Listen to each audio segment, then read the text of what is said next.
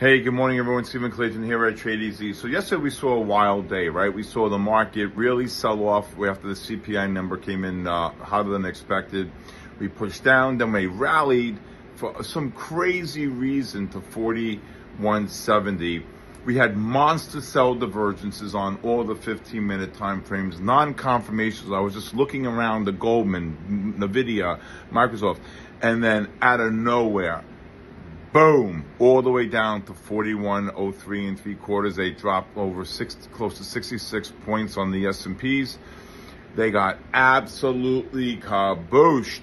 And then we got the bounce. We got a great short off the double red, one of our strategies. And then out of nowhere, we knew one of the Fed officials was talking, Harker, at around 11:30. And then said that doesn't see a recession,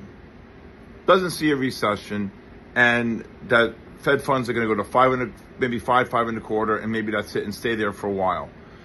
And the market ripped to the upside. First of all, the question is, if their inflation target is 2%, right, and now that it was at 9%, and at 9%, Fed funds was 0 to 0.25%, and then they started raising interest rates from that point on. Why in God's creation would we want to listen to these people now? It's just unbelievable. But the market, you trade what you see, you wait when they talk, you wait to hear what they have to say, and then you just sit back and you trade what you see. So we had a phenomenal day yesterday, phenomenal day, wild whipsaw day on the CPI number.